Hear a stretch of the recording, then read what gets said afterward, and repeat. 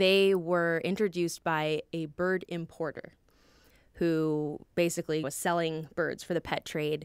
Around 2001, it seems to correlate with avian influenza outbreak and some fears about importing birds. All of a sudden, there were a ton of records from all around McHenry County and Lake County, Illinois. Was that legal to be trading birds like that, or is that frowned upon? They're a pretty common bird in the pet trade, it turns out. Okay. And so actually that's an interesting thing where they show up at Montrose on a semi-occasional basis. Oh, wow. And they're almost all escapees from Chicago, from somebody's individual bird getting out. I don't know. This thing seems a little dodgy. Yeah, to me.